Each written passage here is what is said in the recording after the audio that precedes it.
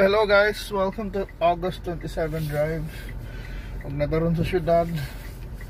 And we're gonna check out the traffic here in the city. Pero di na palayo. Okay, let's go. So currently this is the Cebu provincial capital. And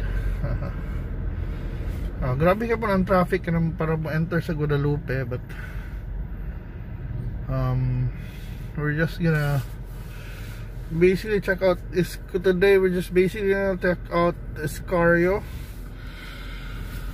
and Mango, then go back to CDU.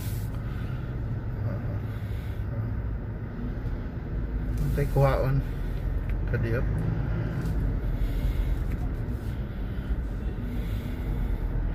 So this is the situation right now. It's 12:13 and we're here and the city. So lunch break mostly sa atong mga nas checkpoints. So nangaon sa sila. So wala si check. So mong nawa ang traffic ug kadiyot. So mga 12 noon mawa din ang traffic kay mag lunch break sa atong mga pulis. Bitaw listen sa nilang trabaho eh. I mean, they're working since morning. And unya pala lang gabi mahuman. Actually, gabi gali traffic kayong borders dito sa Mandawi. Yan, wala lang ko gana. Nibalik na lang ko sa agi. Yes. Kasi sahay, grabe kayong traffic na sometimes di na worth it na mugawas. So by the way, kung ganahan mo mukha og lami da mga charcoal boy, mga naikuan, mga talabay mong trip mauna. So hani nata diri ron. So we just look for mga places to na busy right now. But right now kuan man noon traffic at lunchtime, it's really good as grabe. I expect na luag-luag ra gyud. And this is the situation right now in Escario. So actually ganinang buntang naka-witness kong aksidente. Ay mga motor nag-unay ra kay di ka bantay kanang mga mu-U-turn no na poster na natagak sa the port seafood restaurant kanang nas waterfront na. So this is this is the Escario Street and one situation dayon na di ang Capital Parish na yung mga churchgoers. So basically our route right now is going to be Escario, then mo right turn to Gorordo, then we are gonna go to Mango Avenue.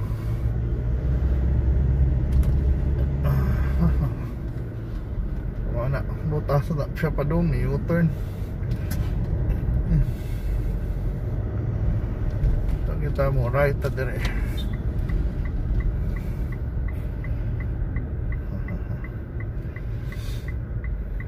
Ganda kayong building. Actually it's Golden Peak diya sa dang Pag-ibig. I mean ang PhilHealth, the embattled PhilHealth. Dira na ang PhilHealth dito sa Cebu. And what else is ko under sa corner kanang Casilda's Bake Shop. Dugay na sad kay na. Ang naglami na pan, ng cakes, barato pa. So lunchtime na. So tanaw na to, tanaw na to kung buhi ba ang mga kananan rong udto. So ang ngaon ng mga tao sige pa ninda. Oh by the way, init gid kay Cebu City in the past few days. I think ang another 30 time ang heat ko aniya index niya abot to 40 degrees panang nindot yung mga baligyang tubig o kalamansi. Currently ang I think external temperature is 37 degrees. Abot lang kung tinuod ba na, but yes. Yes, untong tutok 12 noon. And kuan lang money. Traffic is pretty light. Kita mo right man ta. Going to General Maxilom once again. May magdibog asa agi. So mana mga tao daghan sa nag face shields gyud. So diri na checkpoint diri, by the way, kaning this is the Escario checkpoint. Medyo stricto sa disla, daghan sa panghunungon na left side. Sabi na kung nag-taxi mo, mana reminder, bring your QPass, QPass or COE na ID. Okay, sahay, walang patawad yun na. Kapuyan sa mga tabat, yeah, manay patakaran. And there are reports even if Cebu will be moved to GCQ, the quarantine passes still work. I mean are still gonna be required, and I don't know ano required, but yes, para to control gihapon the crowd, which has been effective, by the way. I think Cebu City has around 600 active cases now, 600 plus 632 I think. So dili na kay daghan. Sa daily tally sa Pilipinas, we have reached around 200,000 already, but Cebu is not in the top 5 anymore.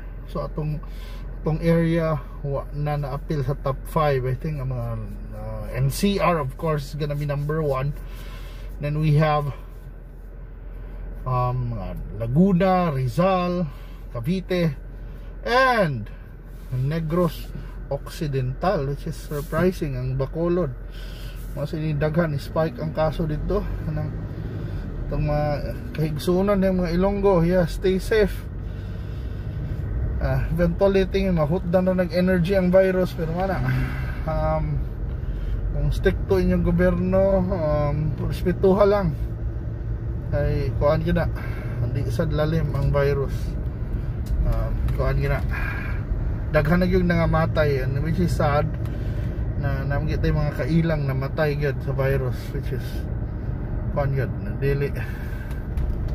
dili dapat kumpiyansahan gyud ning sakita mana guys. So we're now Camp Sotero Cabahog, then we're now turning right to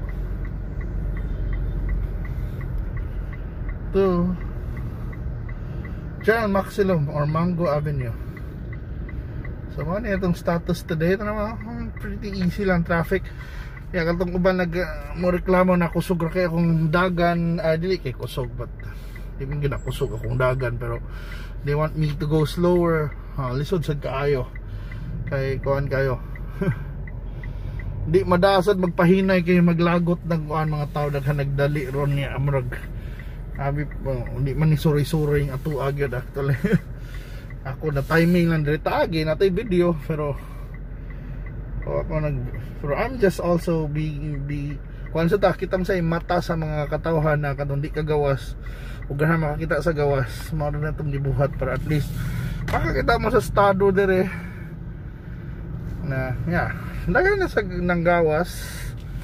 Why gapoy mga jeep, mga taxi kanindot, mga taxi ron. So by the way, nakoy video na mo gawas very soon, I think within I think today or tomorrow, about my first taxi ride. Isod sa taxi oy kuya, marag di man kuya, but yeah, wasa ka kabaw mao nang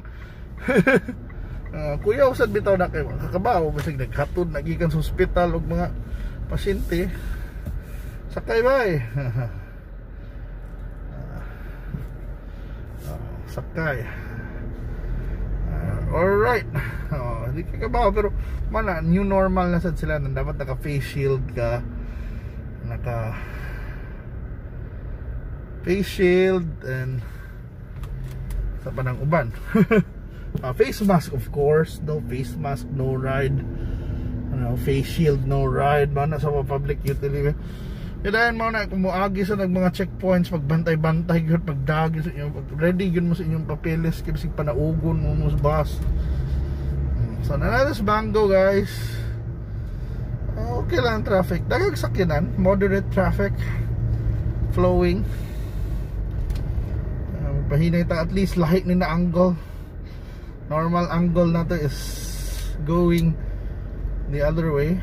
So kita this time makita mo sa angle na going this way na sad. So kita man ang tough Horizons 101. Ako good. So weird lang ni angle ron because we're doing it fun. We're doing it differently sa kaya akong clip na bali. Sometimes yung palit ang mga clip na baratuhon. So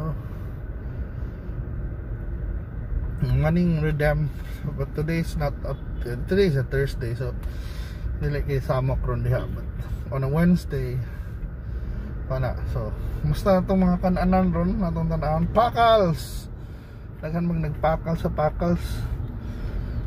Na may auto nagpark pero STC admissions, but I think nagsugod na sila virtual classes.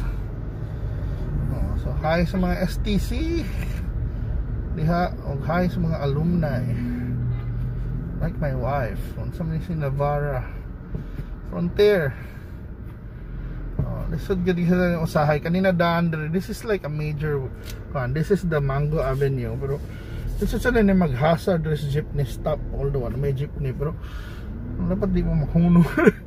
Dapat dili dapat diri bawal na diri hunong unta. I mean dakop man gini, pero di man dakpon na, di man sila noon basi nagkuha rag pagkaon, pero lagi. So how would we know? So mana itong quick drive going from Martag ni Tuyok. So it's a quick spin. Trying to see the status of traffic in the uptown area. So we call this the uptown. So kumustang Juan Osmeña na linya. Man okay ra. This is National Bookstore, Mango, One Mango, Handurao, parking Nabara, good job. So pwede sad mo parking diri sa sulod. Pero kita mo diri sa top, pwede sad mo ato dito magpungko-pungko. So ang Century Plaza, hi sa mga taga-kuan. Hi Rabi. Ano na ron? We are back here. Medyo kuan lang udto, mingaw, but I think kanina abri na kaning contact point. Ay di niya lang taxi diri sa baseline. Taas ang linyang taxi. Yeah, karon ko namatod pas taxi driver. Isang saan magsuroy-suroy kay ang boundary nila I think ikuha no gamay, but still wala may pasahero good ko no by around 7 PM mingaw na kay daan mingaw na kay bang katawhan. So mana ni we're back here, wala kay traffic, and yes, this is the quick update ron sa August 27. Quick traffic update.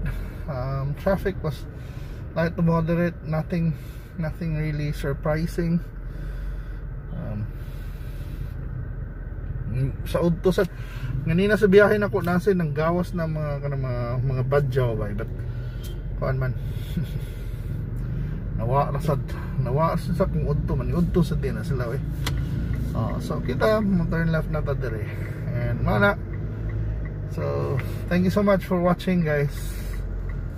Conclude lang ta karon to. So thank you so much for joining our quick biyahe by 15 minutes to. Pero mana kuan lang hinay lang kita sa biyahe, stay safe.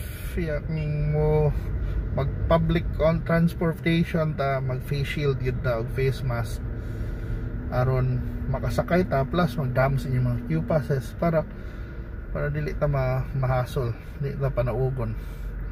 So mana guys, see you na sa atong sunod na biyahe, and God bless you guys, and bye bye.